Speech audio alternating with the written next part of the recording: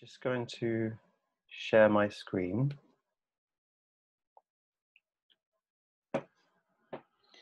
So it's a huge welcome to everyone from across the world who is able to join us today. I'm speaking to you from an extremely warm East London. And welcome to the online research forum at the Courtauld Institute of Art for this two-day conference, Art History in Climate Change. I'm just going to start by saying a few, introductory words, and then I'll move on to introduce the conference more broadly.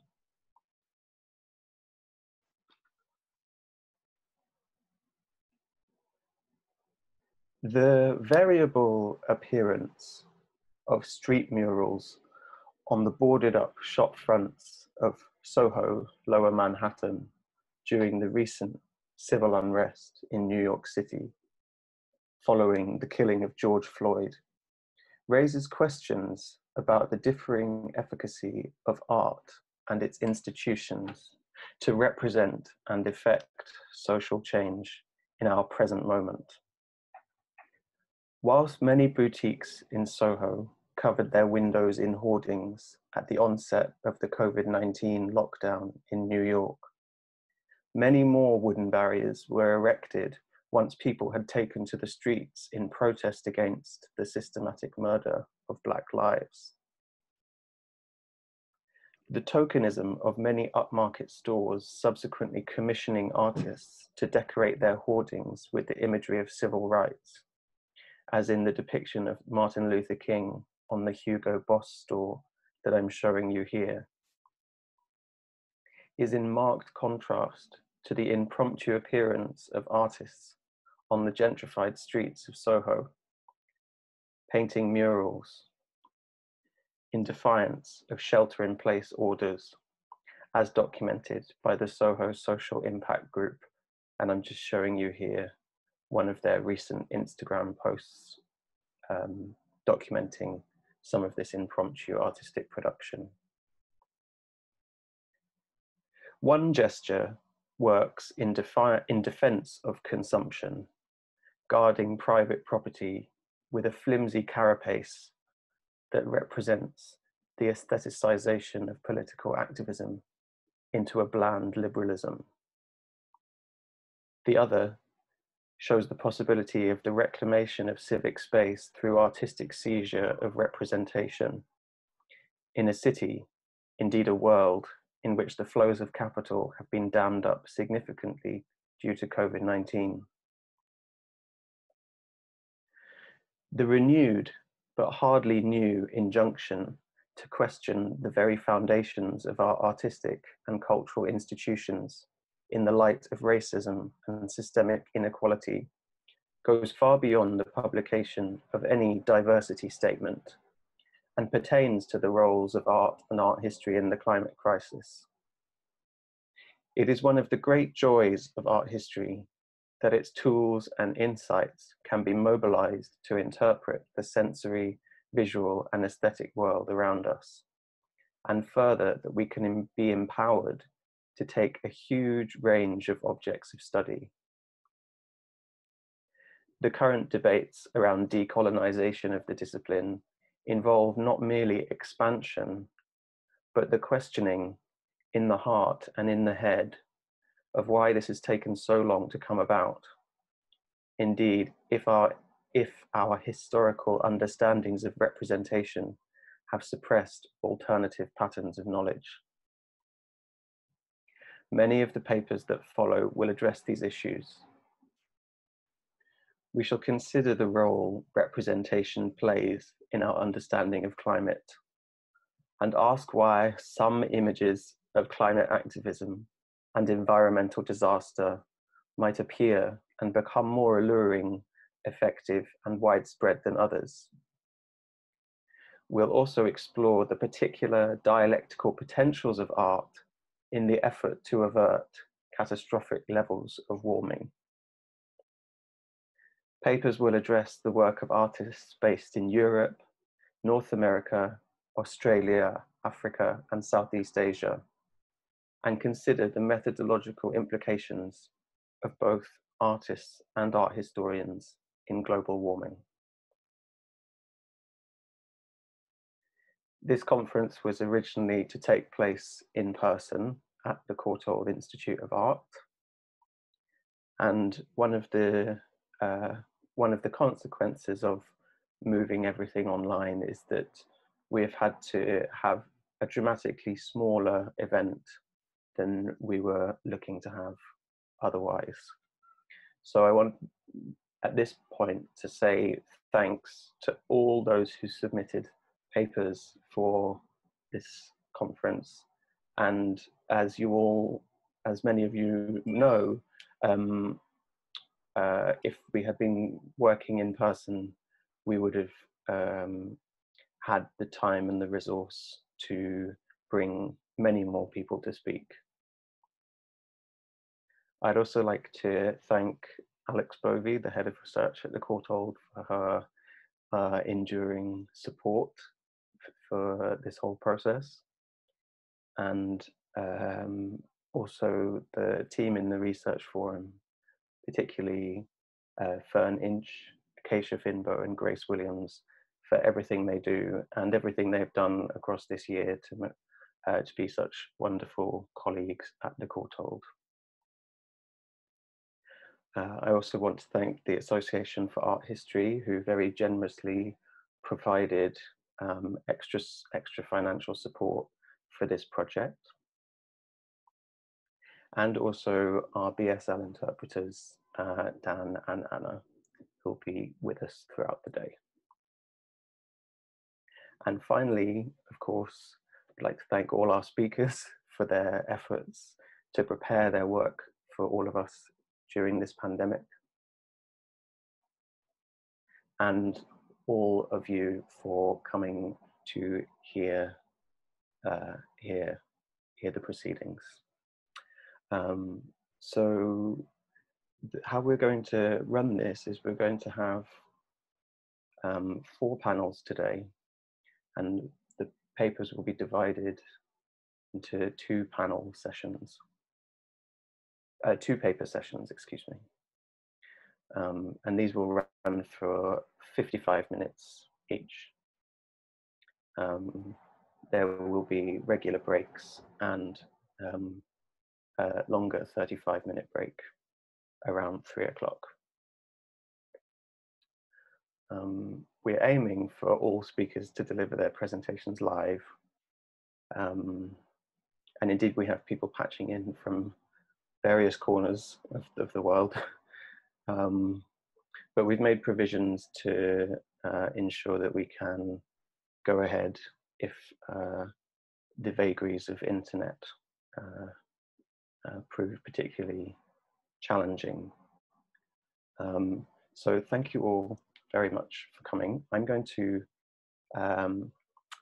end my share now, and I'm going to invite our first speaker, Preeti Kathuria, to share her screen, and then I will introduce our first panel.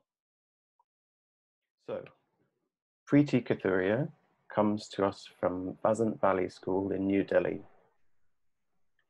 Preeti is an educator and researcher and specializes in contemporary art. She holds 2 postgraduate degrees in history of art from the National Museum Institute in New Delhi and in curating contemporary art from the Royal College of Art, London. She has worked as assistant editor of contemporary art with the Lalit Kala Akademi, the National Academy of Art in New Delhi. She has been writing on contemporary art for various journals and magazines. Besides critical writing and editorial work, she has taught visual art at several universities and colleges in India. Currently, she is a visual art educator at the Vasant Valley School in New Delhi. So Preeti, over to you. Thank you very much, Theo. Thanks a lot for this lovely introduction. Hello, everyone. Thank you so much for inviting me. I'm humbled and pleased to be a part of this forum. I think Theo has given us a wonderful introduction to start this conference. My research is based on the activism and response of contemporary artists on the rural distress in India. I'd like to begin my presentation with one of the most iconic works of the 20th century. I'm sure we all recognize this work. Picasso's Guernica, which is essentially a war painting depicting the aftermath of the Spanish Civil War. The painting drew a lot of attention, and the lesser known fact is that it helped in funding the war relief through a touring exhibition. I'll move to my next slide. Again, I'm sure this is very familiar. The artist activist group Guerrilla Girls, who produced art with a singular mandate to fight sexism and racism within the art community.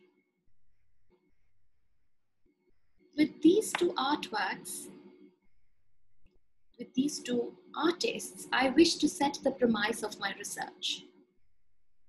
Art offers an infinite anthology on issues of significance. It has a social function to fulfill, and artists have recognized and responded to the numerous irreconcilable problems of our times. I would like to show how contemporary art practices in India have served as a catalyst for social immediacy and knowledge dissemination.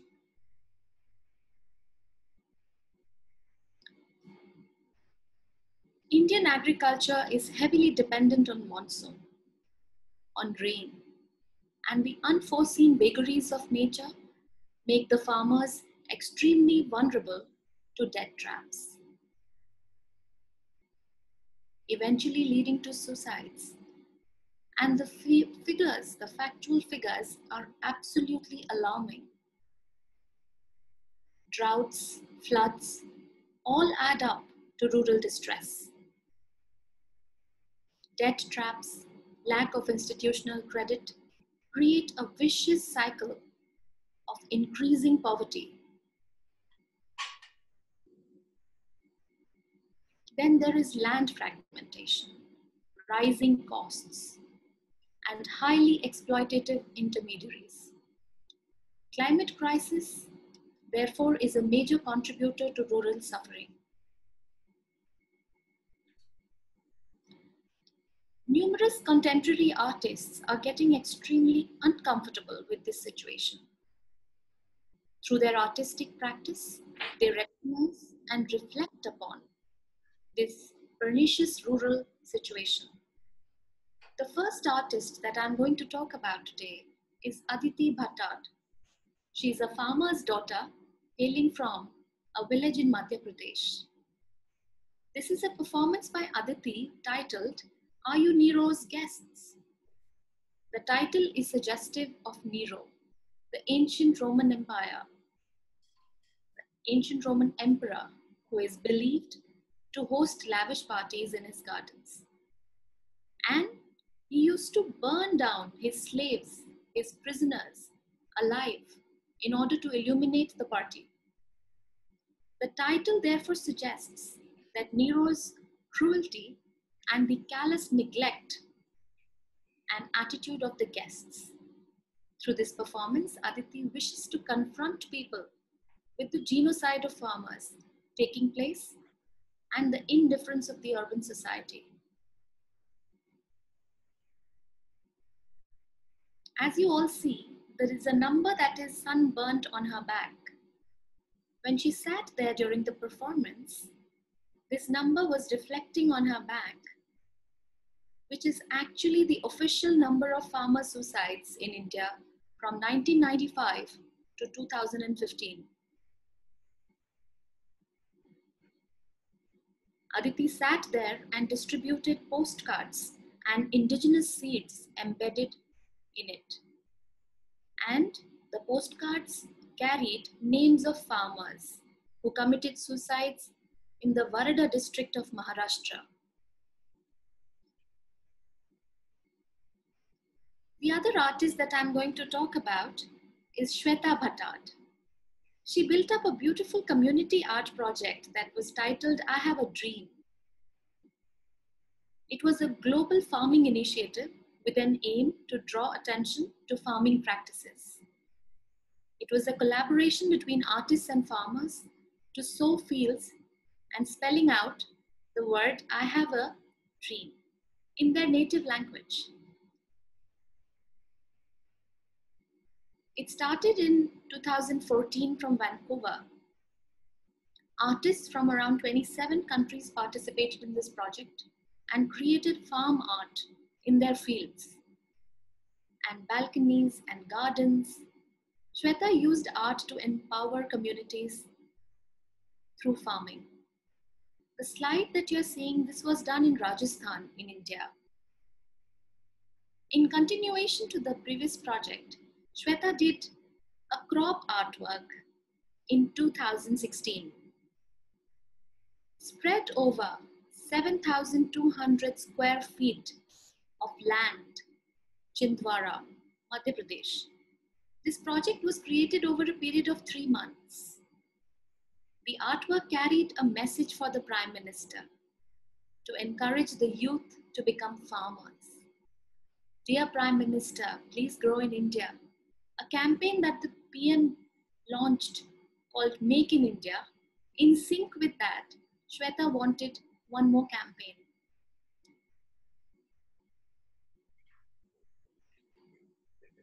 The two artists that I have just spoken about are actually two sisters, Shweta and Aditi.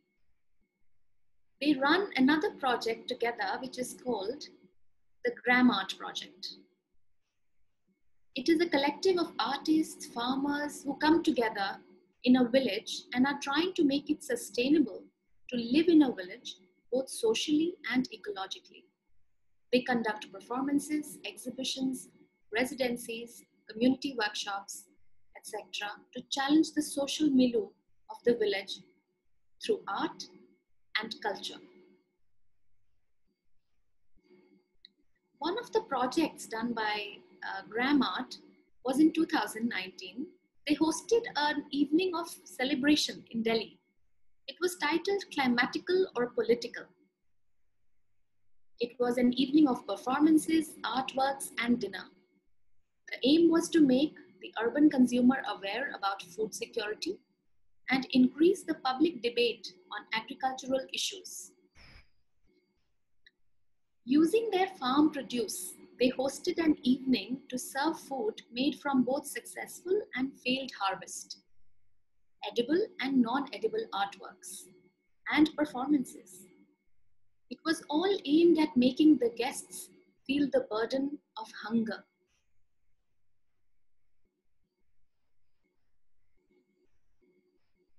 The artworks that were showcased were all made during the residencies hosted by the Gram Art Project.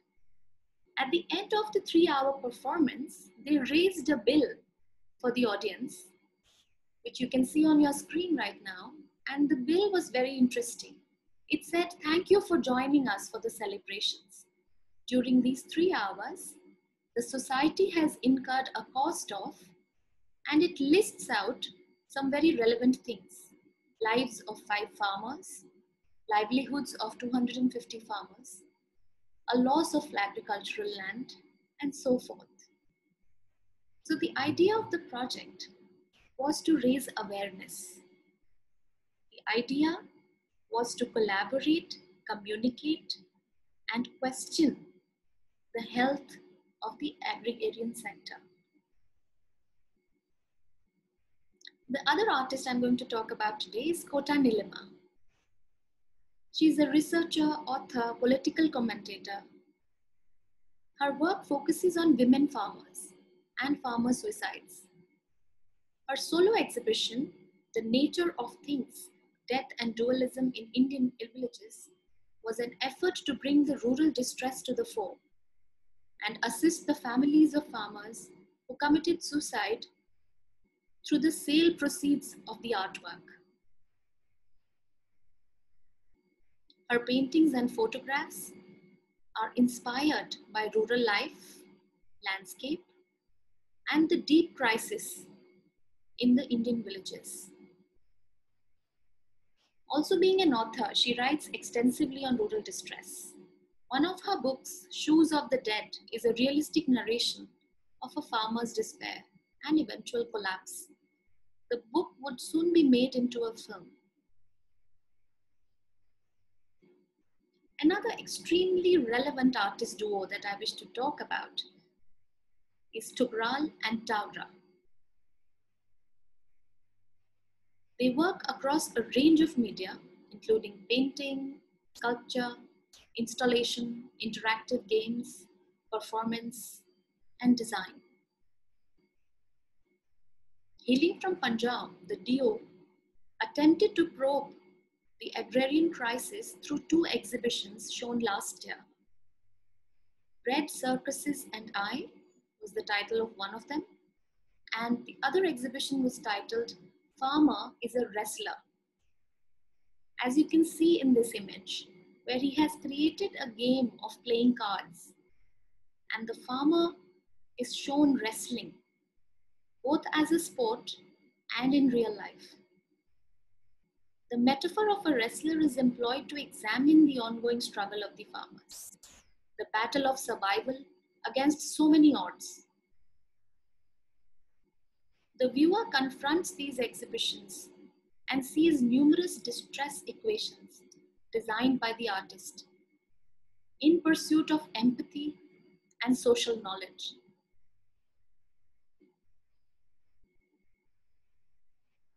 Distress is shown through mathematical symbols. It reflects the complicated crisis that seems very difficult to resolve. One of the most powerful works was Surjit Singh. If you look at this slide, there is a larger artwork in the center. That is the film on Surjit Singh. It's a 27-minute video loop, which is surrounded by smaller artworks, which are titled Aftermath. They are put together in a single room, and there is a bench for the viewer to sit and absorb the reality. Surjit Singh is a 50-year-old man who has been reporting farmer suicides for over 130 villages in a district of Punjab. Over a span of 10 years, he met 2,000 families of the deceased farmers to help them fill out the application form of their demise. And Aftermath, as you see on your screens right now, these are 30 A4 size ink papers which surround the Surjit Singh video. These pages carry reports on agrarian crisis, including the Swaminathan Commission report, which was actually a report that was made by the government to serve and save the farmers. It was in 2004 that MS Swaminathan was made the chairman of the National Commission on Farmers. So what we see is the report papers seem to be blotted with black ink. But in reality, it is not ink. It is the residue of a pesticide spray machine. Every 30 minutes, 3 seconds of pesticide spray is done. This was a performative piece, referring to 30 minutes as the average time for one farmer suicide in the country. Extremely relevant and impactful works of Tugral and Tawra. And even more profound is the idea behind this activism. Quoting Tugral and Tawra, they say, "We don't expect to solve these issues, but we try to deliver knowledge and hope to raise public awareness through an empathetic approach."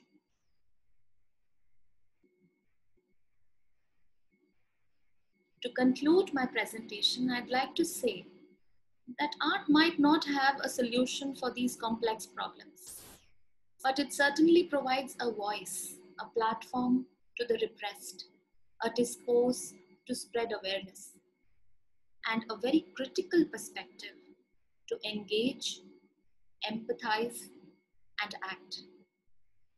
I'd also like to add a quote by Stephen Pressfield. The warrior and the artist live by the same code of necessity, which dictates that the battle must be fought anew every day. So just going back to where I started, Gurnika, the battle is being fought, and here the frontline warriors are the contemporary artists who, through modalities of collaboration, communication, are making an indelible mark in reconfiguring this war. Thank you very much. A writer, activist, and student at the University of Edinburgh in the Department of Art History. Her dissertation explores queer theory's impacts on art spaces in the Anthropocene.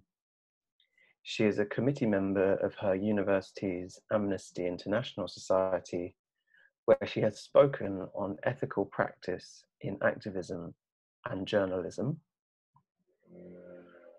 and photojournalism, excuse me, and a founding member of the Rattlecap, a student newspaper making radical writing accessible. And her paper for the first half of what I think should be a very interesting panel indeed is titled Defining the Body, Climate Art and Queer Ecology. Over to you, Lucy. Thanks, Theo. And thank you so much to the organisers of this event and our interpreters and everyone for coming, even in such strange times. As Theo mentioned, I've been an activist for longer than I've been an art history student, and I'm going to be talking about activist art, specifically through the lens of a recent Olafur Eliasson exhibition and the controversy that surrounded it. Art can provide an exciting and diverse vehicle for activism, but it also brings challenges with regards to ethics and accessibility. This presentation concerns climate art that only interacts with a limited definition of the human body. In this case, it's that which renders itself physically inaccessible for wheelchair users. The deeper implications of this problem will be explored through queer ecology, an outpost of queer theory centered on environmentalism, to call for a destabilizing of the so-called nature and natural body that artworks such as these risk advocating for, and some possible solutions to this problem. I want to begin with an introduction to In Real Life, which was a survey of Olafur Eliasson's work exhibited at the Tate Modern in London in 2019. Olafur Eliasson is a Danish-Icelandic artist, and a large amount of his work deals with and interacts with the climate crisis. His works seek to engage the viewer with their environment on a personal level, and does so by bringing phenomena so large as melting ice caps and changing landscapes to a thinkable, tangible level. In Real Life consists of 30 plus artworks, many of which transform spaces or fill entire rooms with immersive experiences. Moss Wall is a living wall of lichen to be touched. Looking through this untitled orb reveals the distorted faces of other gallery viewers. And How Do We Live Together is a mirrored ceiling connecting an arc that can be sat on, laid beneath, or stepped over.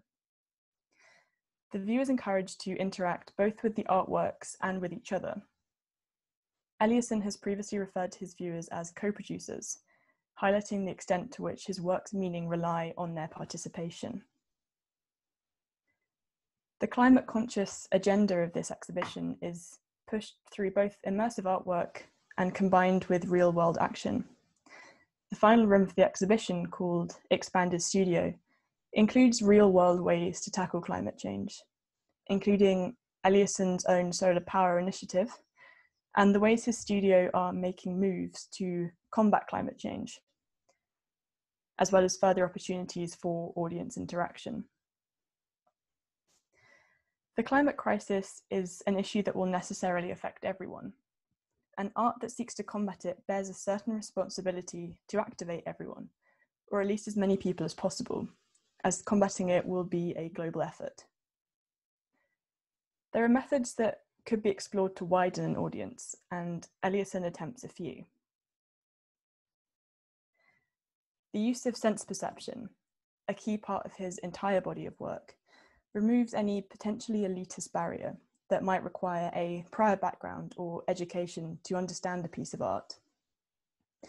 No prior knowledge is required here, only the viewer's own body as they navigate the gallery space. To quote from some of his writing that reflects this, "One of the great challenges today is that we often feel untouched by the problems of others and by global issues like climate change, even when we could easily do something to help. This is where art can make a difference. Art does not show people what to do, yet engaging with the good work of art can connect you to your senses, body, and mind. It can make the world felt."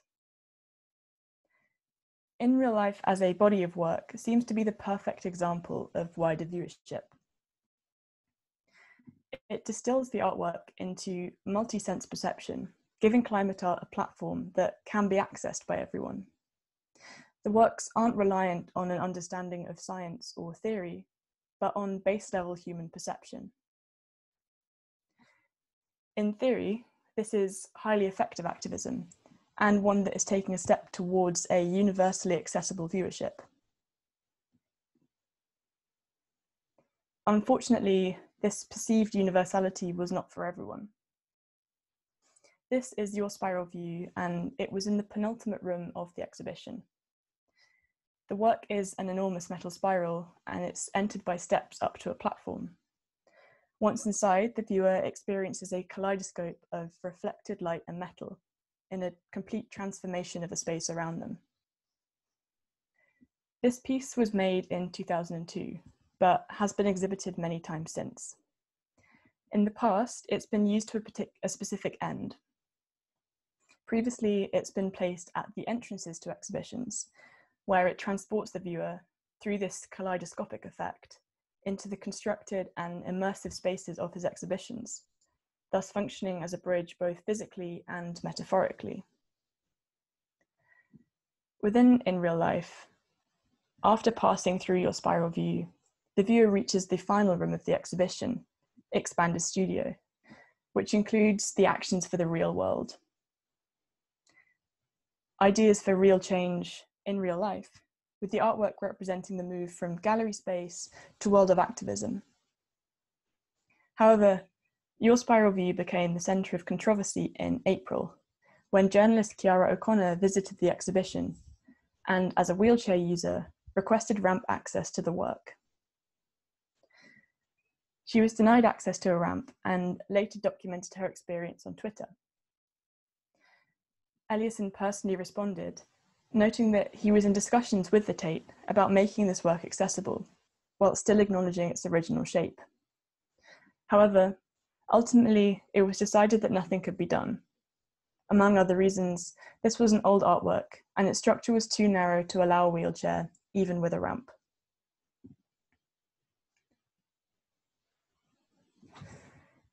This is a body of work which utilised sense perception in an attempt to broaden its viewership, but in doing so neglected to consider its further implications and the viewers it would isolate. As O'Connor notes, anyone who's ever looked at the outside of a kaleidoscope will know it somewhat misses the point. I've used this artwork as a key example because what is representative of the transition from viewership to activism has been made inaccessible. But it wasn't the only inaccessible piece in the exhibition. The orb that was placed into the wall could only be reached from standing height, and How Do We Live Together had to be stepped over to reach the other side of the room. By blocking this transition to activism and access to other works within the exhibition, a precedent has been set, which allowed disability to be treated as an isolated phenomenon and something that doesn't fit with the norm. A binary has been created between those who are able to experience the artwork and those who aren't. This is ableism within climate art. These artworks privilege the able-bodied, granting them exclusive access, not only to an understanding of the body of work as a homogeneous whole, but also of the transition to activism. However, even if a ramp had been provided for O'Connor, issues remain. The visions of these artworks were clearly not designed for certain types of body, and the further implications of this will be examined. These objects and spaces are a distillation of the natural world into something that is small enough to fit in the gallery space. But within this natural is a very limited definition of body. I just want to take a moment here and give a background to queer theory for those who might not be familiar. The breadth of the term queer is reflected in what it covers. On a basic level, it's the questioning and destabilizing of gender, bodies, and sex across academic fields, opening up wider discussions of binaries within existing norms and values. In light of this, queer ecology applies these methods and strategies to nature and environmentalism. A key area that we'll be focusing on is a destabilization of what is seen as natural and unnatural. Views of this have, at various points in history, reduced sexual behaviours to just reproduction, thus labelling homosexuality or queerness as unnatural. Queer ecology dismantles the rigidity of binaries within sex and identity, and calls for a rethinking of them within environmental politics and the arts. In this context, it's going to provide methods for the destabilisation of ableism in climate art. By considering works that utilise sensual immersion as, in essence, individual natures, we can hold them up to queer ecology and its methods in dismantling the binaries and subsequent exclusions that exist. Connections between queer theory and disability studies have been made before, often based on the fact that just as discrimination has allowed able-bodiedness to be seen as the default, with disability as an orbiting outlier, heterosexuality is seen as the norm, with queerness existing as an alternative. In a TEDx talk in 2016 titled "The Earth is Not Your Mother," Alex Johnson accesses the negative effects on activism and attitudes towards sustainable living that the linguistic trope Mother Earth carries. It plays to the negatives of a gender binary that labels mothers as something vulnerable or something needing to be protected, and applies it to something that is non-human. Granted, this non-human object, Earth, is home to a wide array of species, but none except our own have evolved the same perception of gender that we have. Applying such a binary to an ecosystem achieves very little and risks excluding those who don't conform to it. The steps leading up to your spiral view created a similarly binary message. By interacting only with a limited definition of the human body, wheelchair users were excluded and labelled as belonging beyond the norm. Labelling the Earth as mother sets a precedent for treating genders differently within climate activism. Inaccessible artworks set a precedent for treating people differently. To quote directly, and circle back to our specific issue, we cannot afford any barrier that separates people from taking responsibility to manage the future and to shape it. Activism can rarely afford to cut corners with regards to limiting viewership. Central, immersive artworks can dismantle the potential elitist barriers of prior knowledge, but that means nothing if they're replaced by barriers of physical inaccessibility. And what about the nature that exists beyond those barriers and within the artwork? In Heteronormativity Without Nature, Jonathan Gray criticizes a view of the natural. This view is one that doesn't include queerness, labeling it as unnatural. At the same time as there was a call for a return to nature for the health of the planet, there was the argument of heterosexuality being the only natural. Gray asked the question, how are queers to advocate for a nature that, according to heteronormativity, either does not include us or we should rise above? Due to the universal scope of climate change, it's easy to rephrase this question. How can anyone advocate for a nature that doesn't include them, and why should they? Gray calls for a destabilization of this concept of nature. There is no reason that queer people should be excluded from acting against climate change, but a heteronormative narrative within environmentalism allowed them to be sidelined. And this is not a nature that should be being advocated for. Within the constructed natures of its spaces, In Real Life had the opportunity to encourage advocacy for a nature that accepts diversity. With the barrier of prior knowledge dismantled, the opportunity to spur people to activism, regardless of background or education, was made available. Instead, yes, the distillation of phenomena to a sensual level collapsed space, creating arenas in which a simple personal relationship can be had with an environment, but that relationship is exclusive and its definition of a natural body is limited. These spaces are distilled individual natures in their own right, but the body it defines as being part of its constructed natural environment is both narrow and rigid. There is little or no room for movement of interpretation. Its understanding depends on their body being able to interact with it. Within the nature of Eliasson's spaces, it's disability that is deemed unnatural. The use of a wheelchair lies outside the space's definition of body, and wheelchair users are sidelined from its activism. This begs the question, why do norms of both heteronormativity and able-bodiedness retain such a hold on society and environmentalism? Both are highly constructed and idealized.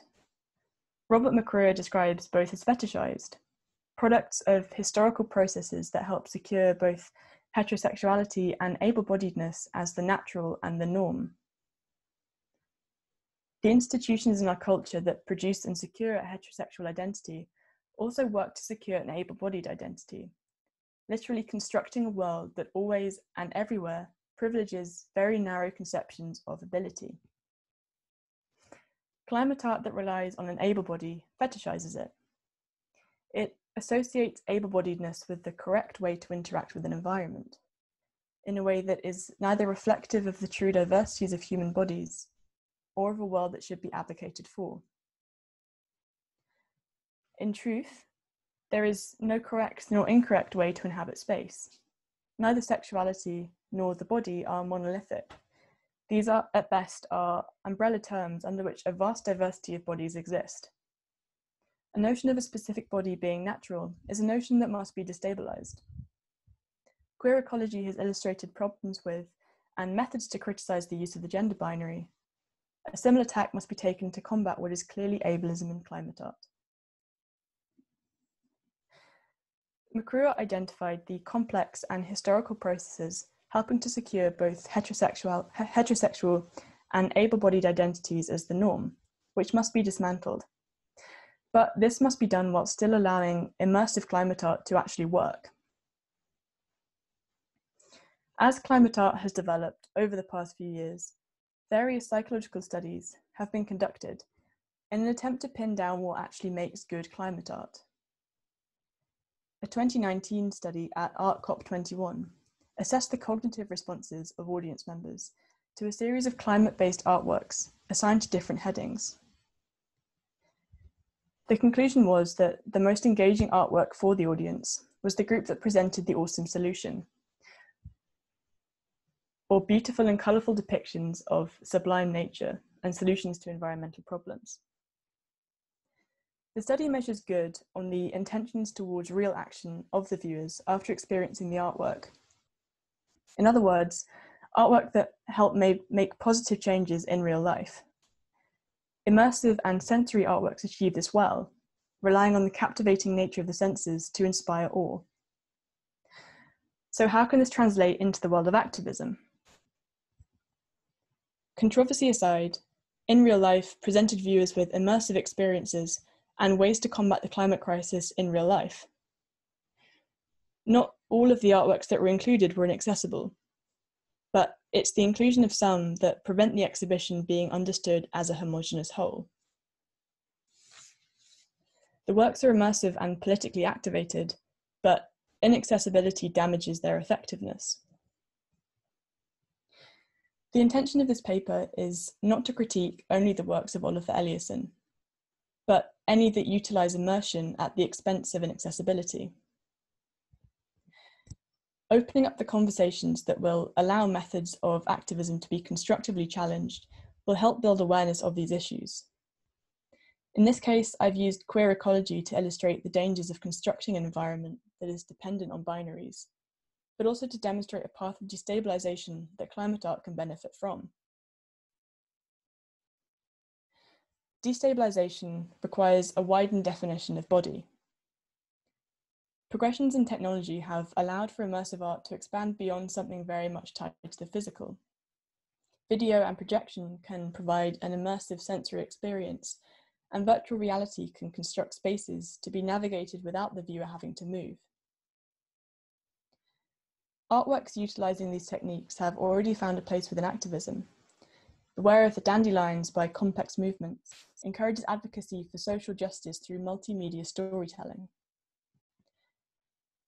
Interestingly enough, Eliasson has been using lockdown to develop Earthspeaker, which launches next week, and is an augmented reality app aimed at helping children to personify their environment.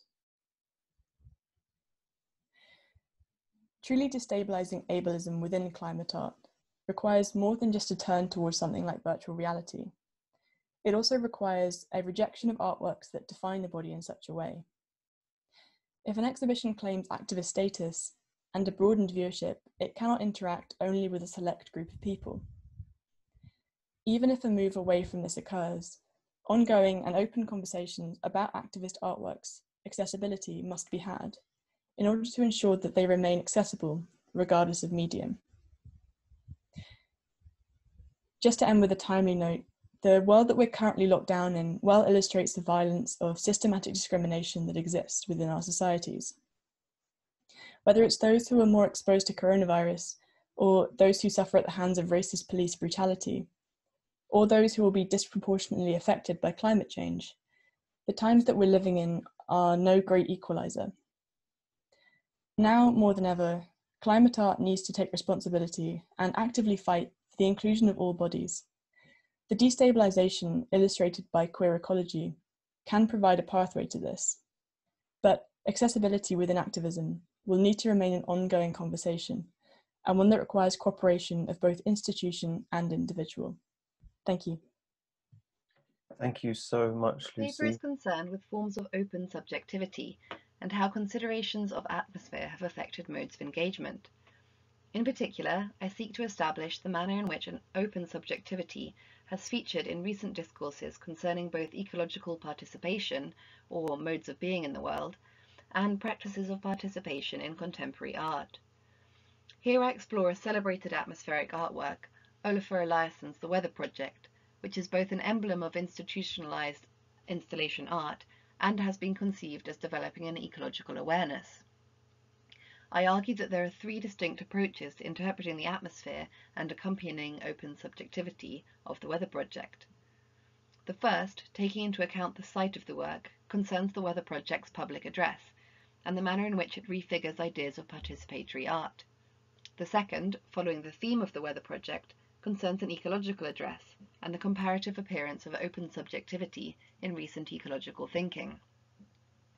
The third and final use of atmosphere concerns the commercial enterprise of the Weather Project and is a demonstration of the ease with which open subjectivity can be co-opted to commercial ends. Therefore, after an introduction to the Weather Project, this paper is structured into three sections which consider each of these approaches. I conclude by exploring the frictions produced by these three readings, which sit uncomfortably together. I have by no means found an answer to the question of open subjectivity in the Weather Project. Rather, I hope that by spending time separating the manners in which it functions, I can reclaim a critical interest in the work and can illuminate the benefits and shortcomings of the cross-pollination between ecological and artistic approaches to participation, engagement, and subjectivity. Now iconic, the Weather Project was a large-scale installation created for Tate Modern's Turbine Hall.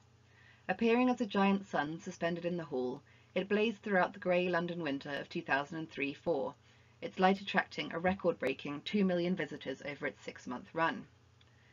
The work was the 4th instalment in the Unilever-sponsored Turbine Hall series, an annual commission for a unique artwork to engage with the vast post-industrial space. Described as a covered street, Tate are keen to try to establish the Turbine Hall as a public space, despite its reliance upon corporate sponsorship. The works in the series all demonstrate some engagement with contemporary theories on the formation or maintenance of a public. Encouraged by architecture which facilitates surveillance, observation is a constant theme across the series. The Weather Project radically altered the architecture of the Turbine Hall, creating an alternative artificial atmosphere. There were 3 central elements to Eliasson's installation: light, mist, and mirrors. 200 bulbs were arranged on a semicircular frame, which was attached high up to the back wall of the Turbine Hall. In front of them was placed a screen to diffuse their glow. These were monofrequency lights, the type generally used in street lamps. They emit light at such a narrow frequency that colours other than yellow and black are invisible. The straight top edge of the semicircle of lamps abutted the mirrors which Eliasson had installed across the entirety of the Turbine Hall ceiling, thus creating the effect of a full circle of orangish light, akin to a setting sun. The mirrors, visually doubling the volume of the hall, reflected everything in it, including visitors. Looking up, they could identify themselves or surreptitiously watch their fellow visitors. The reflected glow was complemented by the mist machines Eliasson also installed around the hall, which released a vapour of sugar water that slowly gathered and dissipated in the manner of clouds. The mist not only added to the impression of a hazy sunset, but changed the quality of air in the hall, deadening sound, blurring reflections, and going some way to soften the dominating industrial walls. As you can see, this is a contemporary view of the Turbine Hall. The windows and skylights of the Turbine Hall had been sealed to prohibit the actual weather in London from altering the light levels inside the gallery. Although there was a gradation to light intensity, the glow filled the entire hall, so visitors were communally bathed in light as soon as they entered. Because the mirrors reflected everything, museum paraphernalia, such as signage and donation boxes, had to be removed from the Turbine Hall, further alienating the space from its everyday function. The only place to observe the hall without being reflected were the observation boxes on each level of the Boiler House gallery. In the hall, reflections were clear enough to pick out individuals, although because of the two-tone colours, this identification of self or other was often assisted by bodily movement, waving, running, twirling, holding hands to create reflected patterns or spell out words. Although there was no temperature control, the yellow glow encouraged visitors to linger, often sitting on the floor, appearing to bask under the sun. One critic describes the scene as like a crowd on an artificial beach. According to Tate, minimal control was exerted by security. People came in to eat their lunch, they fell asleep, had picnics with friends, opened bottles of champagne, did yoga. The front of house manager only remembers having to intervene once, to disrupt an overly amorous couple. Although the light, mist and mirrors created a compellingly immersive atmosphere, there was no concealment in the mechanics of its production. Standing at the back wall of the Turbine Hall, visitors could look up and clearly see the lamps and their wiring. Similarly, the reverse structure of the mirrors was visible from the top floor of the museum. The mist machines, mostly located around the bridge area, were out of reach but obvious and unhidden. Revealing the construction of his illusions, or what he calls the mediation, was an important part of Eliasson's statements about the Weather Project. It is a technique he regularly employs in his work, to counter what he sees as the domination of a visual perception. In making obvious the constructions, Eliasson hopes to make apparent the hidden operations, physical and metaphorical, which structure acts of viewing, promoting an increased self-awareness. As such, he intends to create what he calls a looped participation, or participation where there is an evaluation of itself as participation. Such reflexivity is no novel idea in contemporary art. My particular concern here, however, is with Eliasson's simultaneous endeavour to foster looped participation and simulate a meteorological atmosphere. Installing the mirrored ceiling alone into the turbine hall would have also encouraged a looped participation in the viewing of your own and others' bodies in action. But the creation of the artificial atmosphere turns our attention to the environment. As such, Eliasson's invocation of the weather is of particular significance to his concept of participation. Atmosphere, a nebulous term in itself, is a holding environment, but is also used to describe the sense of a place. It is both external to and also affected by the subject. As such, an atmosphere is an in-between phenomenon, and attention to atmosphere can allow the refiguration of a subjective identification.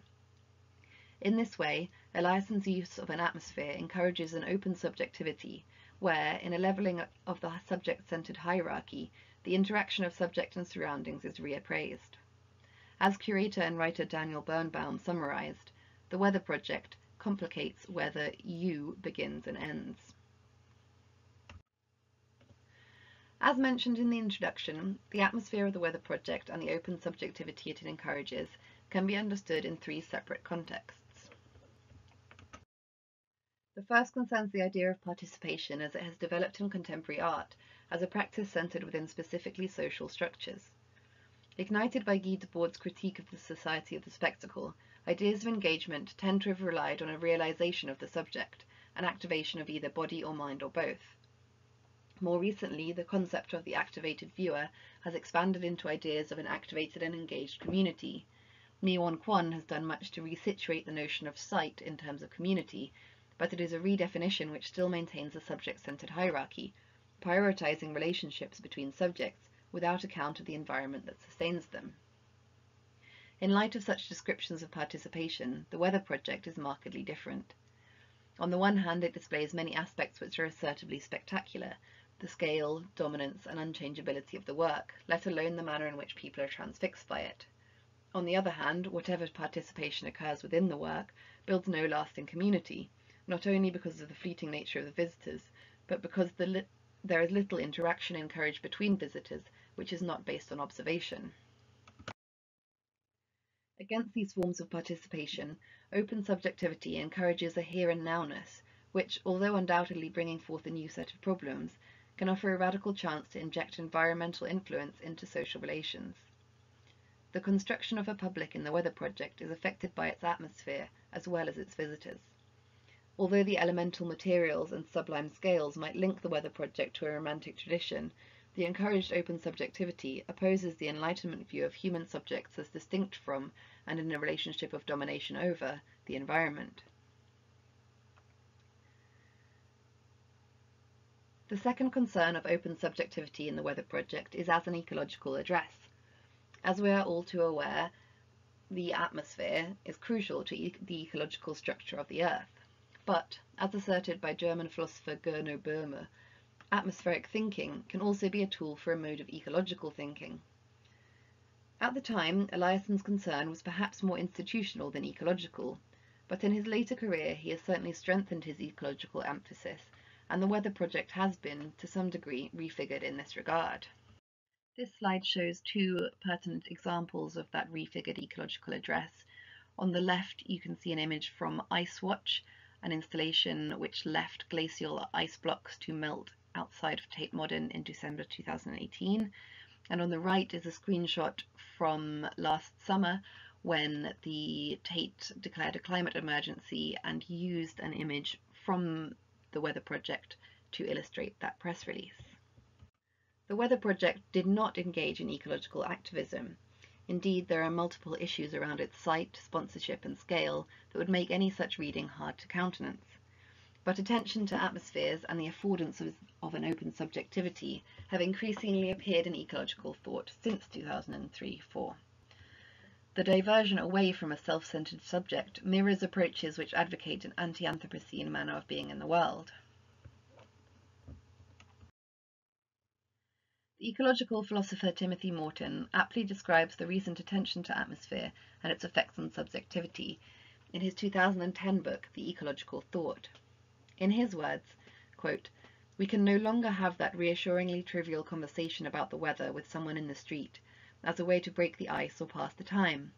The conversation either trails off into a disturbingly meaningful silence, or someone mentions global warming. The weather no longer exists as a neutral seeming background against which events take place." End quote. In other words, what was previously refigured as a setting for acts of communication, a backdrop before which communities were built, has muscled its way to the fore, becoming, or needing to become, a factor in how we participate socially. The Weather Project appears as a pre-existing representation of such a shift in attention. In the ecological thought, Morton uses the idea of a mesh to describe new atmospheric relations, a radical openness where a subject is connected to a range of other beings and things as part of various expansive life systems. Ideas of the mesh of connection have become apparent in anti-Anthropocene writings by Donna Haraway, Annette Singh, and Jill Bennett, to name just a few. In comparison to their real-life examples, the artificiality of the atmosphere of the Weather Project is of note. The fake sun, with its sugary clouds, warm glow that holds no heat, and inability to ever set, can be read as a vision of unnatural nature, of man-made culture. The atmosphere in the turbine hall intentionally excluded existing ecological atmospheres. Although the Weather Project's atmosphere might suggest an understanding of social participation which includes environmental relations, these are still socially constructed environments. The third operation of the relationship between atmosphere and open subjectivity in the Weather Project concerns its commercial interest. An open subjectivity is one that is always about to be made. It has continual possibility. In the contemporary attention economy, therefore, the continual possibility afforded by an open subjectivity can also be co-opted as a continual time of productivity. As apparent from the manner in which visitors behaved while in the Weather Project, the pleasant atmosphere encouraged people to be rather than just see. Leisure activities were brought into and commingled with the atmosphere of the space, producing cultural value in a manner not dissimilar to Maurizio Lazarazzo's notion of immaterial labour. The placid behaviour of visitors seems in direct opposition to the image of the blazing sun, which should be too big and too close for comfort. But it is this imageability which has continued, post-installation, to find huge commercial circulation. Alongside the value of spending time and spending attention is actual spending. It is no coincidence that Tate Modern Cafe and Gift Shop open onto the turbine hall, allowing the atmosphere to permeate into each space. As you can see at the bottom of this slide, that light in the bottom left-hand corner is from the gift shop. In a similar manner, attention to atmospheres has been of considerable interest to recent designs of commercial spaces such as shopping malls and airports, where the meshing of foreground and background is used to seduce a subject to capitalist ends.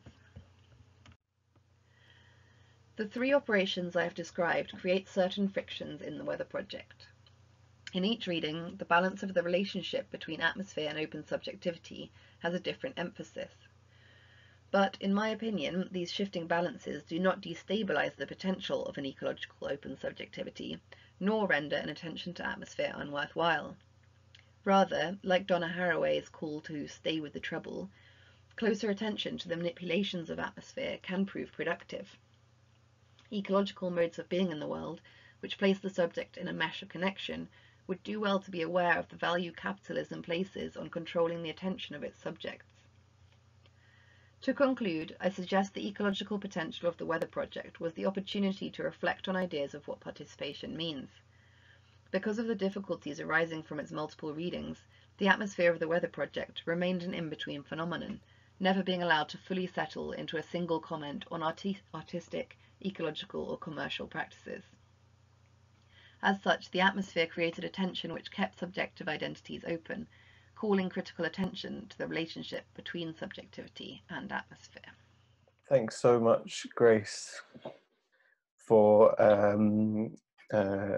supplying a pre-recording of your presentation and being so helpful in getting that set up so that we could continue to hear what you had to say. Could I invite Grace and Lucy to unmute and to turn their videos on so that we could have some questions? We have a large number of them, so I will try and get through as many as possible in the 11 minutes that we have. But I think I think because you both were talking about the same artist, I think there's scope for maybe for both of you to respond to each, perhaps. So the first one I wanted to go to was from Anna, which was to Lucy, but I think could be thought, you, Grace, could think about this as well. I wondered about Eliasson being a bit ambivalent about the environment anyway. For example, his installation at Tate, the Weather Project, used a tremendous amount of energy. In a talk, he said enough for a small town, although you'd have to check the veracity of that. Also, in an early work, he was responsible for dyeing 6 rivers green. He used a non-toxic dye, but the cloudy effect would certainly have had a likely detrimental impact on the ecology. So I think that question about ambivalence is a good place to start. Yeah, I'm sure Grace can also input to this, having done kind of, I think, more extensive research on the Weather Project. But I think a question like that really pivots on whether it's the attention that Eliasson brought to the climate issue through works like this that outweigh the possible environmental negatives in that. So I think it's a question of whether the attention brought to it was more worthy than the possible harm, and whether it's possible to create such immersive and, I think, works that can impact this many people without having some impact on the environment. So it's a kind of moral question about that, and which one's worth more. Yeah, I think, Lucy, you're completely right that Eliasson banks all of his ecological approach on grabbing the attentions of his audience. And I think a really good example of perhaps when this starts to fall apart is his Ice Watch series, which was in one of my slides with the glacial ice melting outside the Tate. And that's actually the 3rd time that he's harvested glacial ice, which sort of brings up that question of when the shock value starts to become an actual problem. Great, thanks. There's a couple of questions for Lucy, which I'm going to roll into one. So there was one from the Democratic Society: how does mental health fit into queer theory and to queer ecology?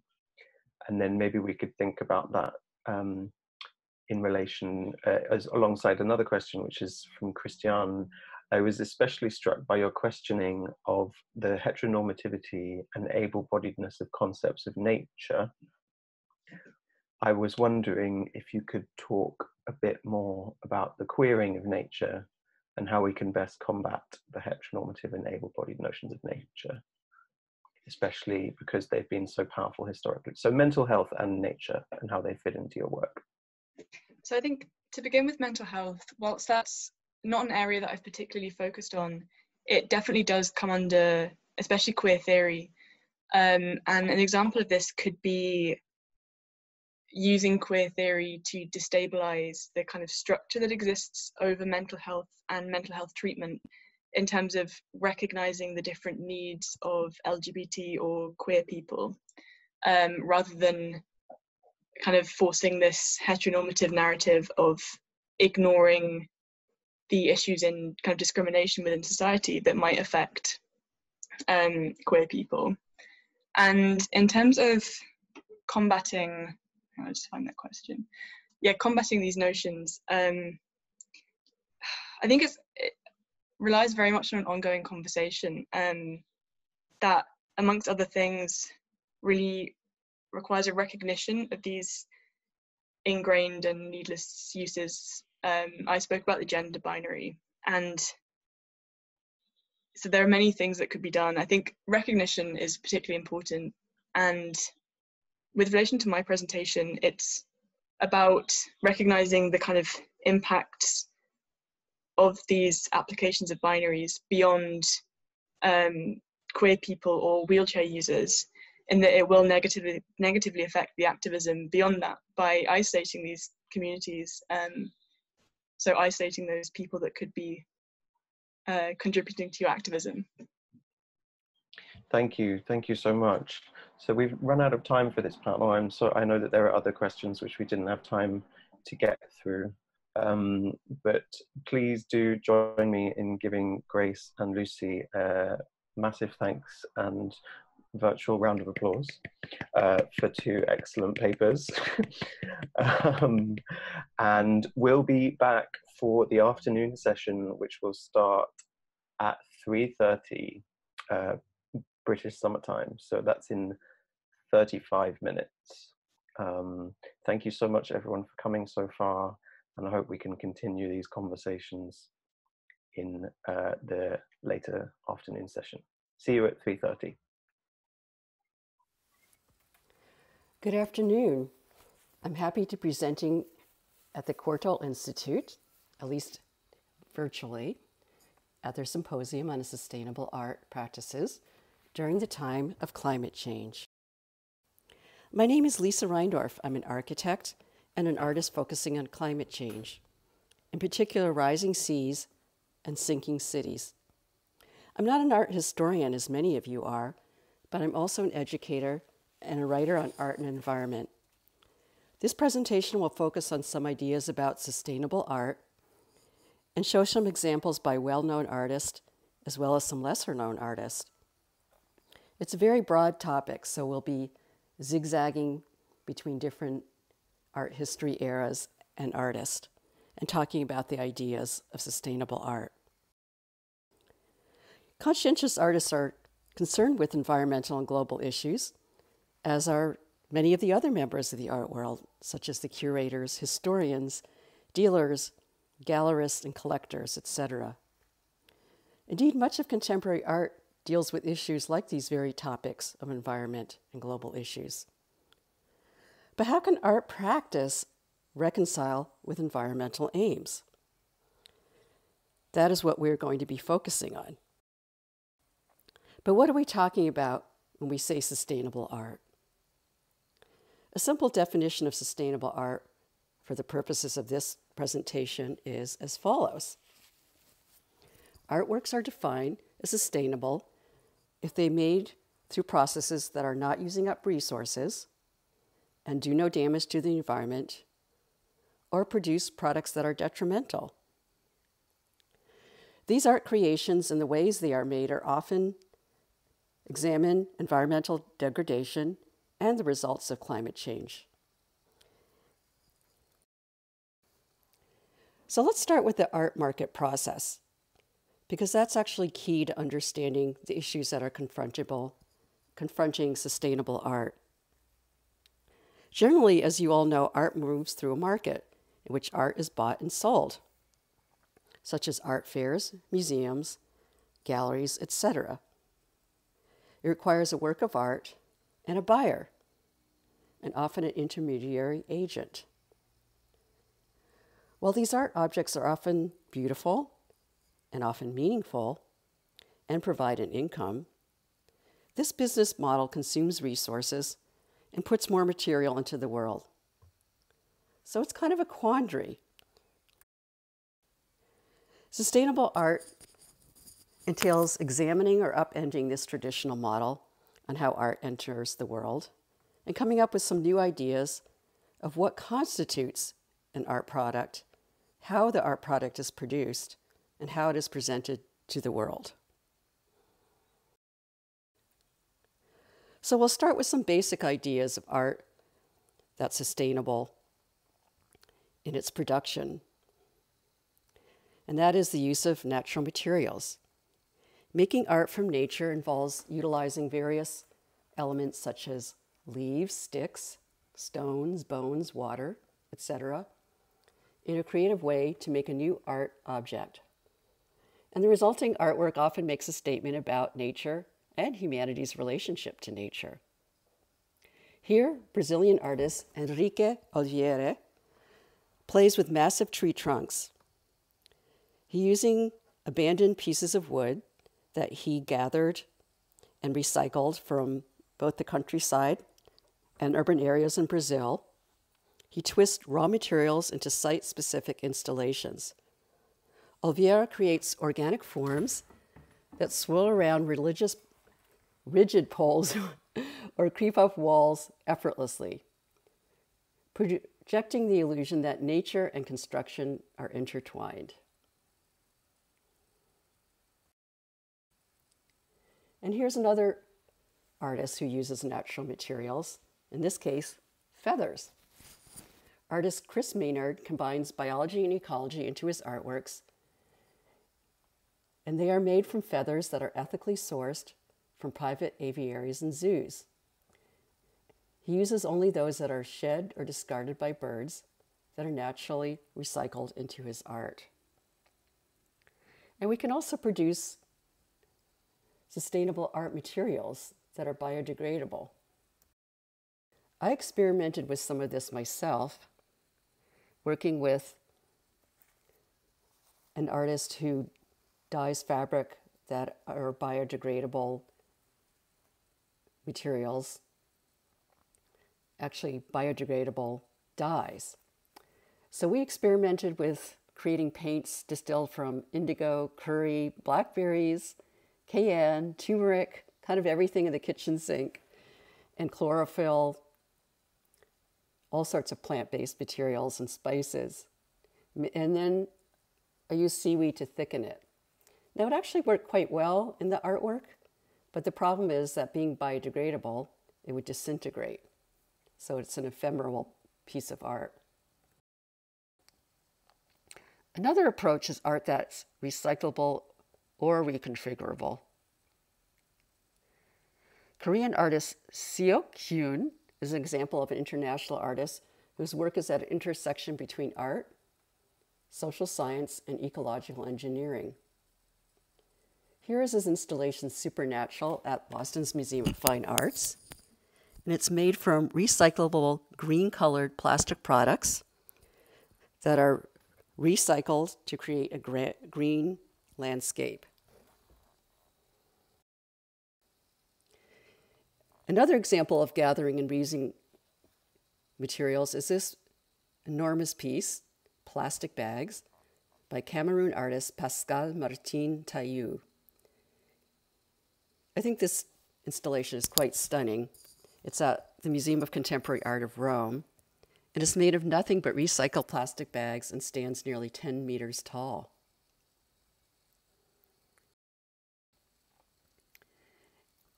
Now, these recycled materials can also be reused. An example of this is artist Vanessa Enriquez. I actually met her at International Fellowship that we were both on last year. She's born in Mexico and now lives and practices in Berlin. And she creates these three-dimensional drawings using recycled magnetic tape. Those of you might remember old VCR tape. That's what she uses. These geometric structures are meticulously assembled by her in an installation in an architectural setting, and then they're taken down and dismantled and repacked for reuse in another installation. Now there's another mode of sustainable art practices, and that's time-based art, such as video art, or art that's produced digitally. I'm sure you all know many contemporary practitioners. One that I show here is artist Tommy Hartung, based in New York City. He's an animator whose work employs homemade means and materials that he uses to create kind of science fiction docudrama and invented landscapes and imaginative narratives. They're quite stunning as well.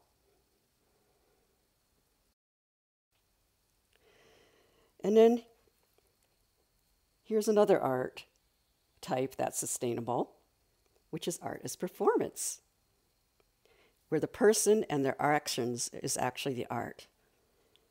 The most well-known practitioner, of course, is Marina Abramovic. She's a Serbian artist known for her vanguard pieces that use her body both as subject and vehicle. Here she sits across from a participant. In this photo, it's her long-term partner. in the art performance, The Artist is Present, which was performed over several months at the Museum of Modern Art in New York.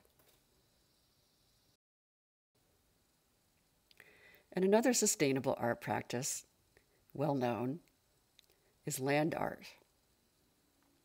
This is an approach that has been in practice for several decades and is exemplified by practitioners such as Andrew Goldsworthy.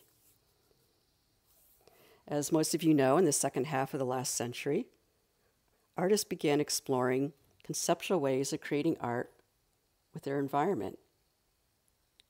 Part of the motivation for this was to work outside the confines of an increasingly commercialized art market and to make works that couldn't really be commodified as objects. And many of these artists were inspired by the growing ecology movement.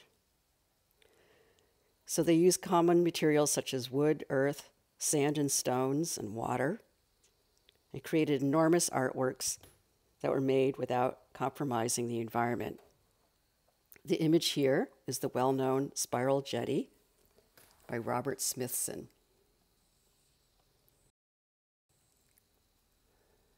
And an offshoot of modern land art is land art that has an actual ecological purpose.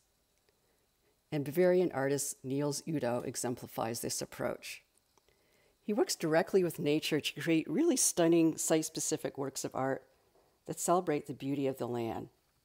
He uses found berries, leaves, branches, flower blossoms, and transforms them into really poetic and evocative pieces. His motto is to draw with flowers, to paint with clouds, to write with water. Niels Udo says by installing paintings or integrating them into more complex installations, now I said paintings, but he meant plantings, but they are actually kind of painting with plants. The work is literally implanted into nature. As a part of nature, the work lives and passes away in the rhythm of the seasons. So it kind of evolves over time as nature does. Now, here's a really interesting modern variation on land art, which is a combination of land art and activism, and also a commentary on climate change, which we're dealing with today. Artist Eve Moser is an American artist who lives and works in New York City, and she's best known for her public art installation, High Water Line, which premiered in New York City in 2007. She maps thick blue chalk lines directly on to the streets, sidewalks, parks, the line of flood zones. Now, she uses these government maps from NASA and satellite maps and scientific data to determine where the high water line will be as sea levels rise in various different urban areas. She's done this like in New York, Philadelphia, Miami. And people who saw her laying down the chalk in their neighborhoods would ask her or her workers what they were doing, and then conversations about climate change would follow. In the photo above, you can see flooding as a result of Hurricane Sandy in New York City, where the flood actually surpassed where she had written down and laid down the chalk marks. The image below shows Miami, which is simultaneously sinking and flooding. And she did a high tide water mark project there as well, marking where the flood zone would be. So this type of art combines science, data, community action, and results in a sustainable art practice, which is art as activism.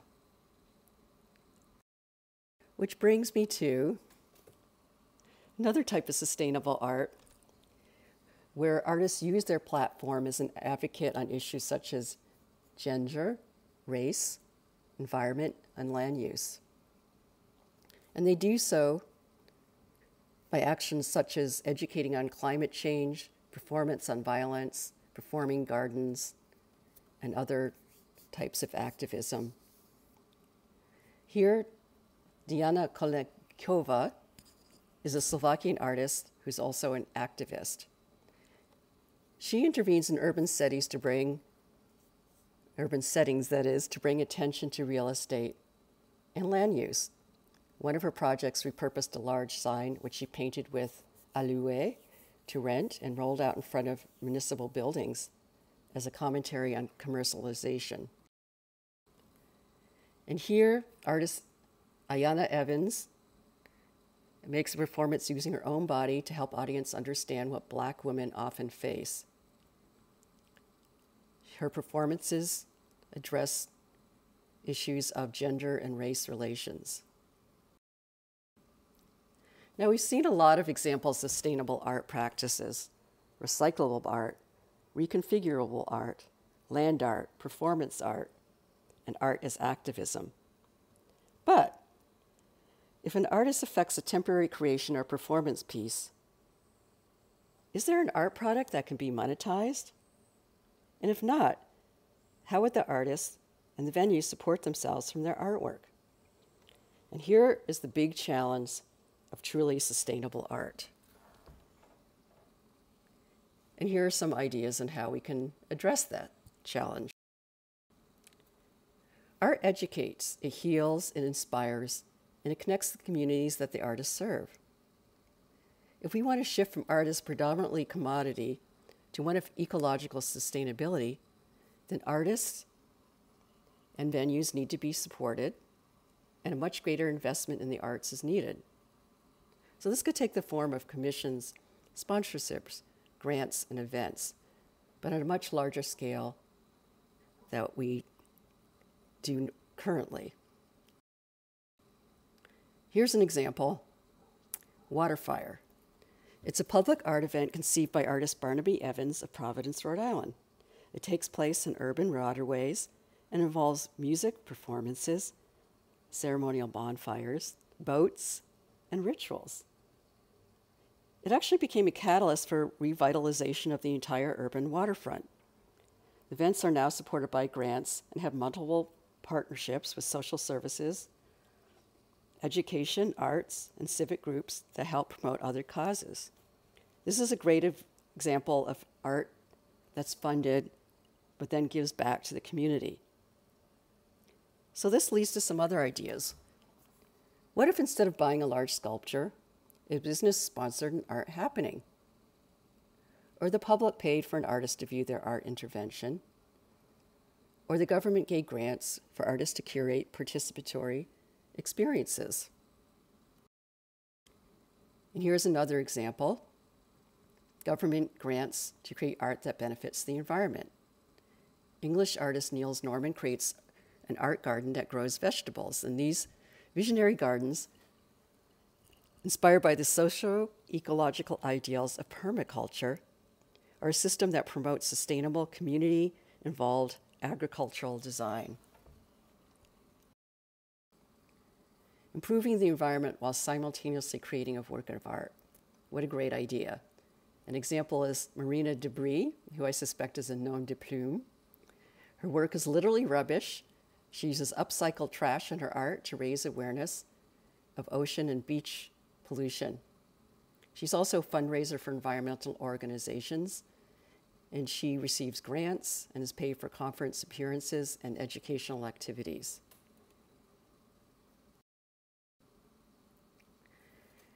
So the government or other organizations can provide grants to artists to curate participatory experiences, such as a happening.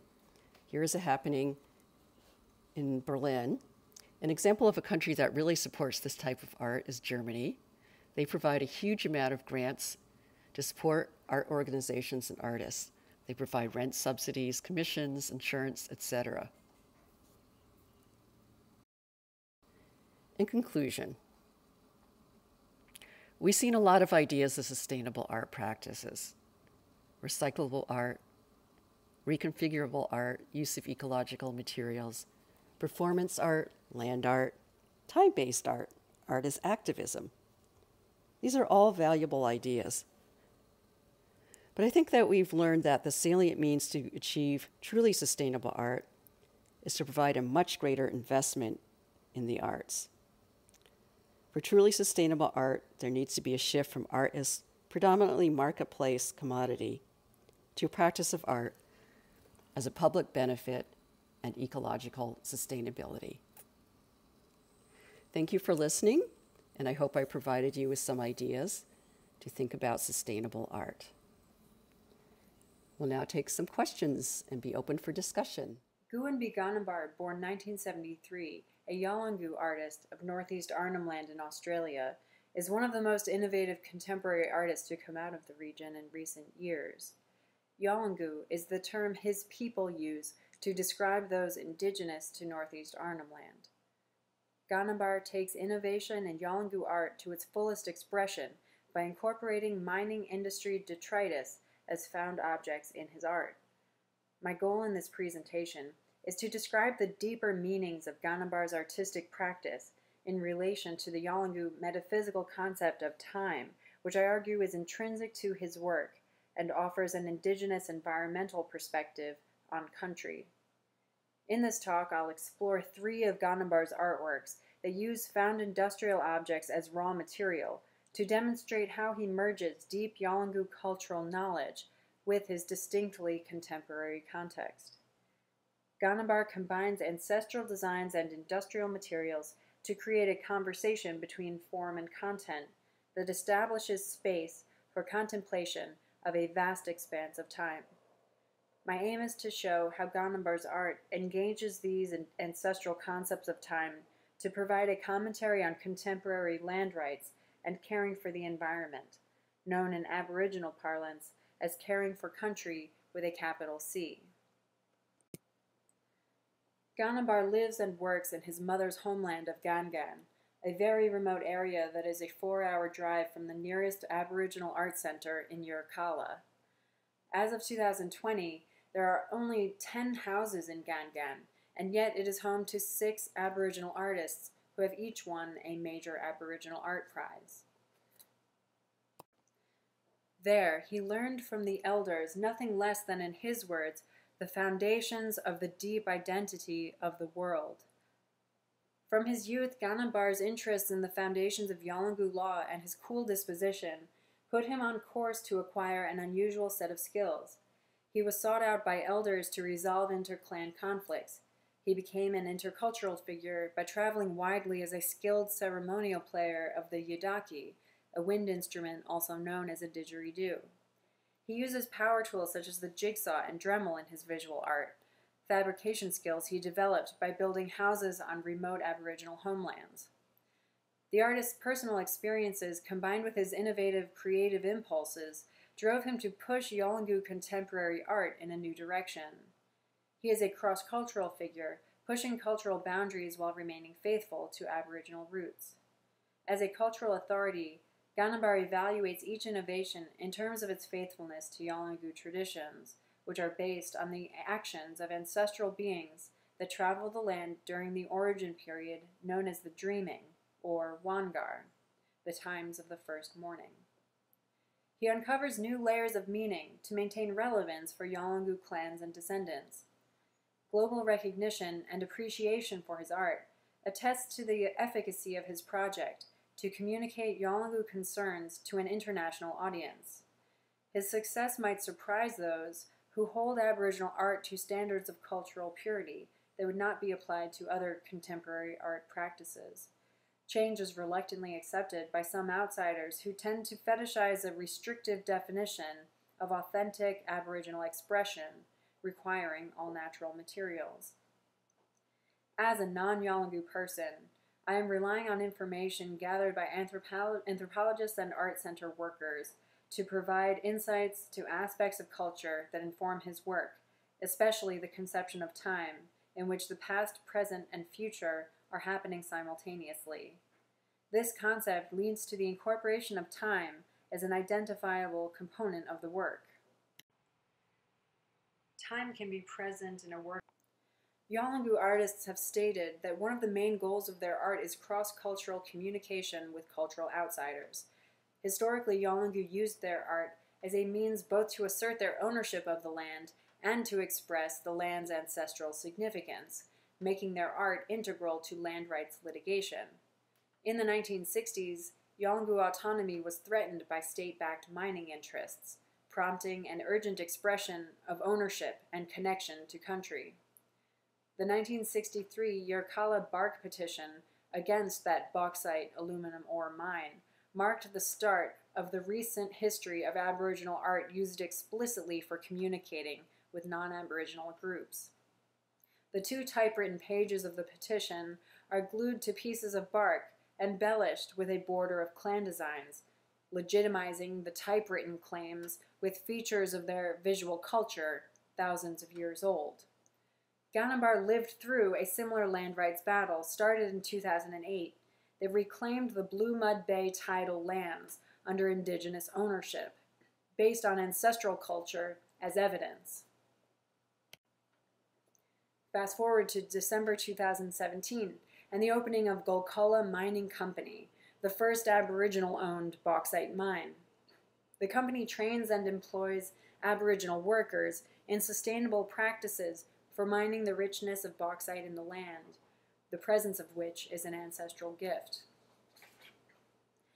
Environmental concerns might be relatable for non-Yolngu, but environmentalism does not effectively summarize ancestral land stewardship.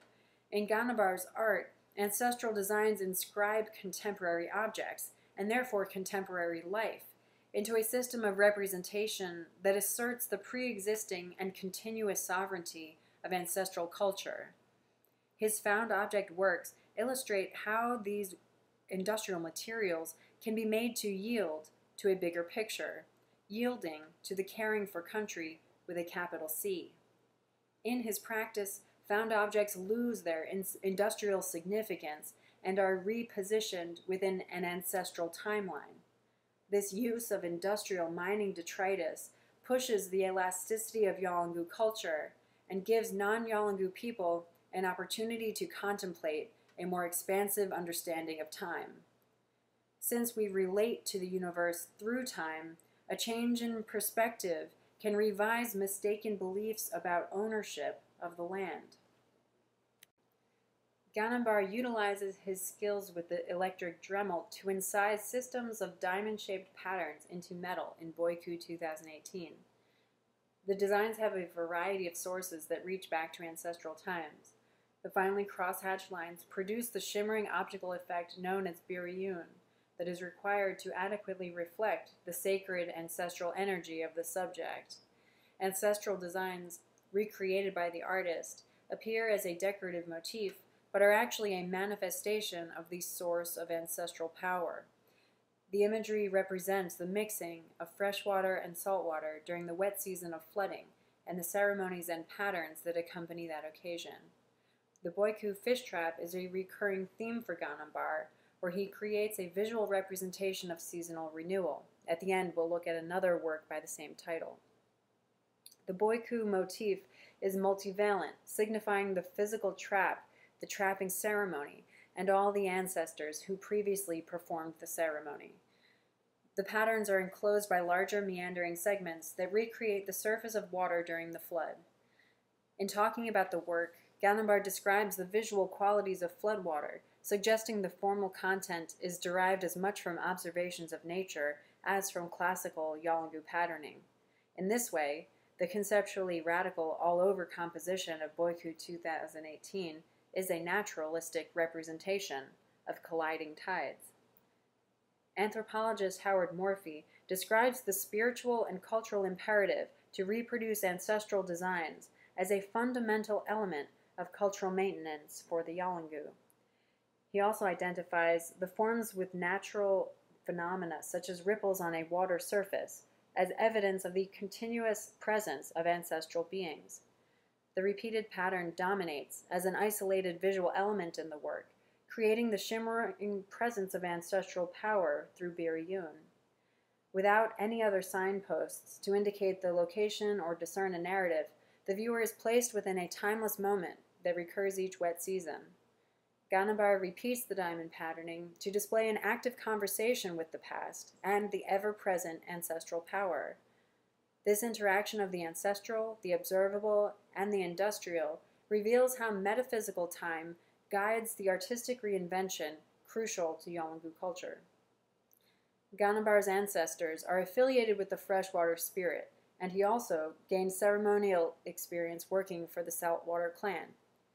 The combining of sacred freshwater of the river system with saltwater flows from the ocean is of major cultural significance and important for understanding fishing patterns and seasonal change. The high contrast system of clan patterns symbolically shows the blending of opposing groups that come together to fish for nourishing food. Ganambar makes this blending of clans the subject of the work on an epic scale, modeling a harmonious intercultural exchange. In Yolngu society, each clan has its own designs that encode ownership of specific tracts of ancestral land. The design acts as a title deed, operative in the distant past, present, and future. In order to understand the cultural climate in which these designs are open to interpretation, it may be helpful to first explore the first instance of their production by ancestors. Ancestral beings spent time on Earth that was explosively creative, yet finite, conceivable by human minds because of the linear structure of their stories that include trauma and death. The ancestral beings have relatable experiences. At times they grow weary or act hastily, granting a human quality to the first mark makers. The ancestral beings created features of the landscape while occupied with epic dramas and also mundane events like chasing a love interest or making a fire.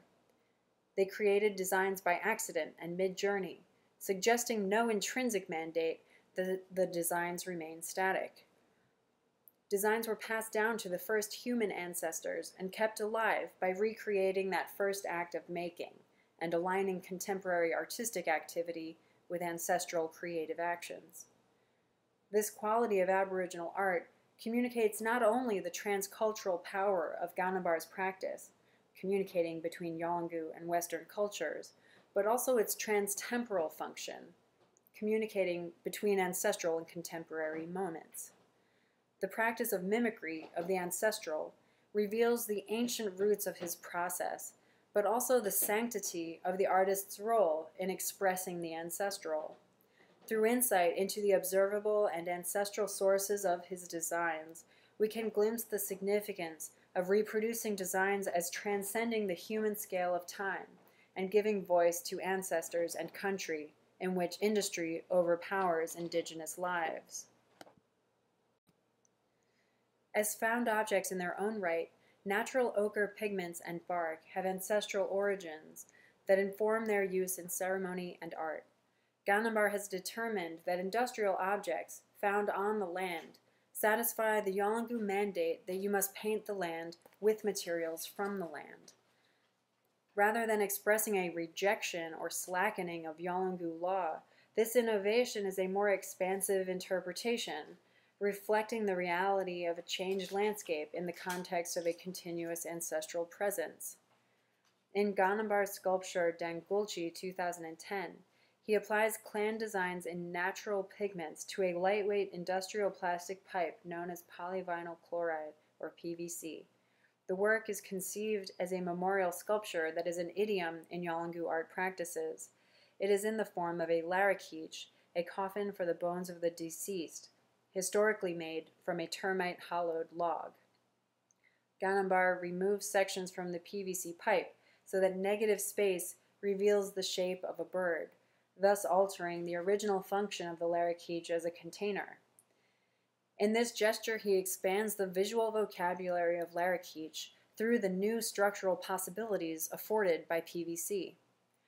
The figure of the bird conveys the next phase of the cyclical path of the larakich form. The ossuary is meant to biodegrade back into the land as the completion of its ceremonial purpose. In this work, the container of death takes on the naturalistic form of a new life. Ganambar is preceded by generations of contemporary Arnhem Land artists, including his father-in-law, Jambawa Marawili, who trained him in visual production. In addition to pioneering new visual forms of expression in the 1990s, Marawili is also a political and social visionary, responsible for organizing the community in the fight for the intertidal lands of Blue Mud Bay. Ganambar may also have learned from Marawili the role of art in expressing the will of the land. On this topic, Marawili states, "The land has everything it needs, but it couldn't speak. It couldn't express itself, tell its identity, and so it grew a tongue. That is the Yolngu, that is me.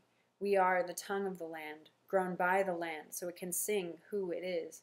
We exist so we can paint the land. That's our job, paint and sing and dance, so it can feel good to express its true identity. Without us it cannot talk, but it is still there, only silent."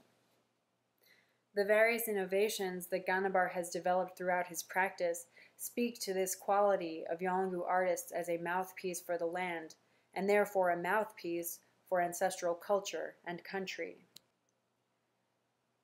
In Boiku 2011, Ganambar carves a piece of rubber conveyor belt from a mine near his studio. The rubber belt was used to take richness away from the community, but Ganambar returns that value by raising awareness about Yolngu identity. While the industrial materials lend certain aesthetic qualities to the work, Ganambar's choice of materials is not a purely formal exploration, nor is it an exclusively environmental commentary.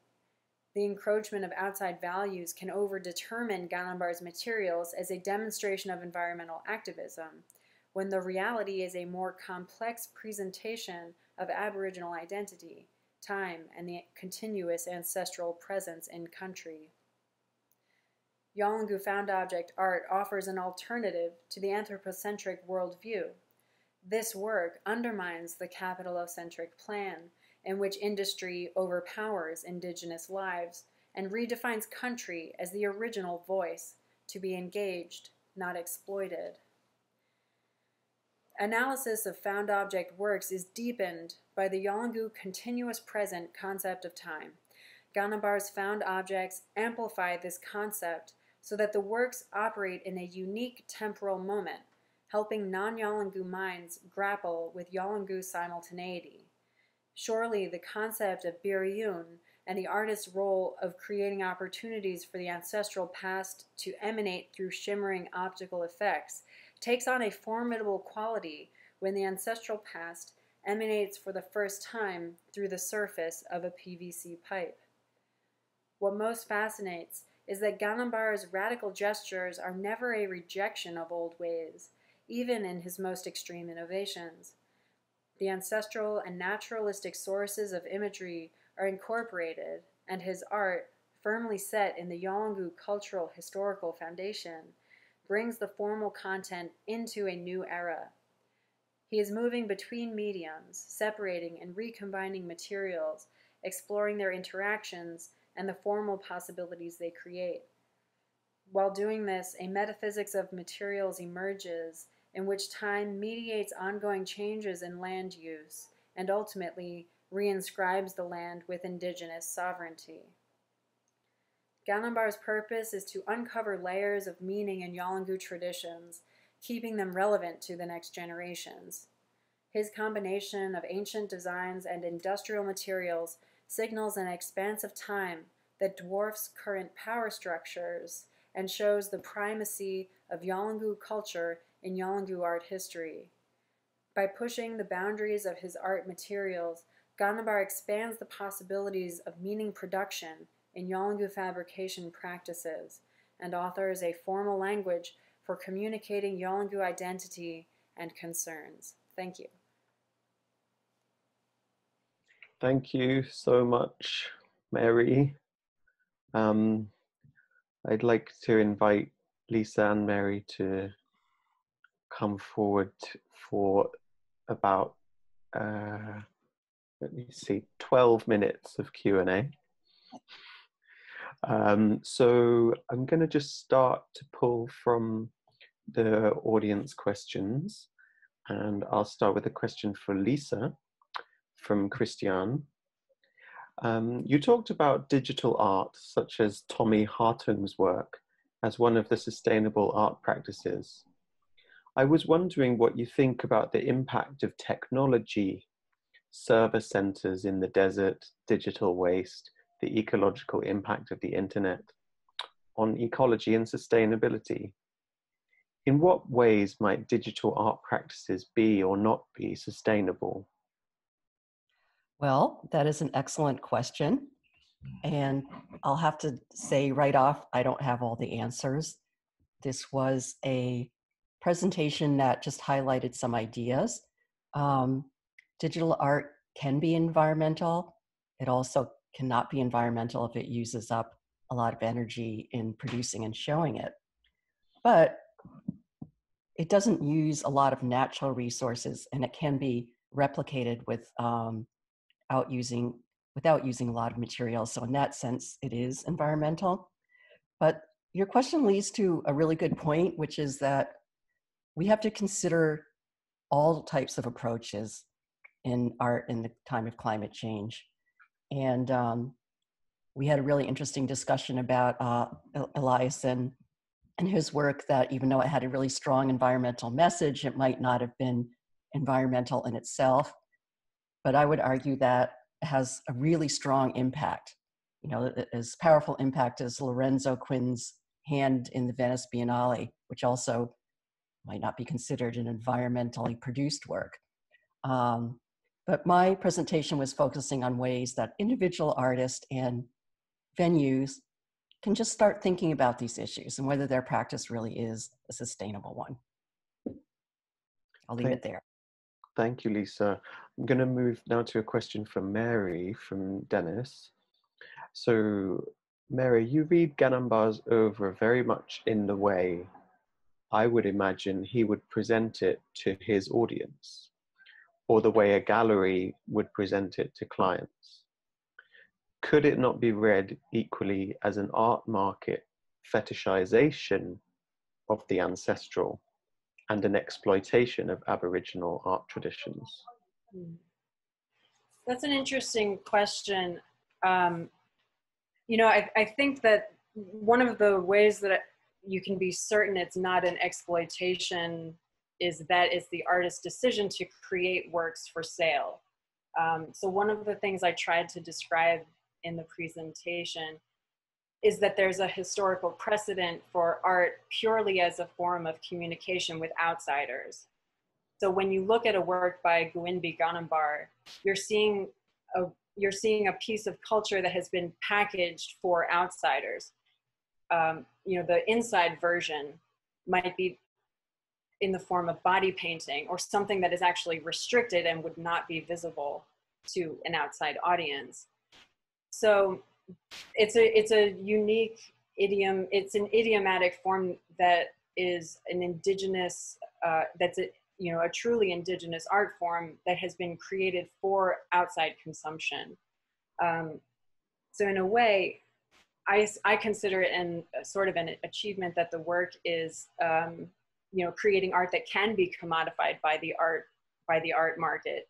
That to me seems like an adoption of a new language that is effective in communicating Yolngu concerns to a much wider audience. That's how I learned about it, for instance. Great, thank you.